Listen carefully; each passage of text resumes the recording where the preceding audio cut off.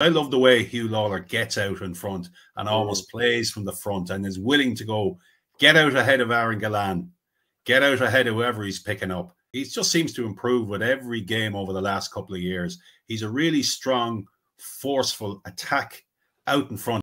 Great to watch, and it's great to watch a defender like that. And I think he's as good as anyone for being able to step out in front and gather a ball. And Paddy Deegan obviously suffered in the All-Ireland final in 2022, but came back so strong this year.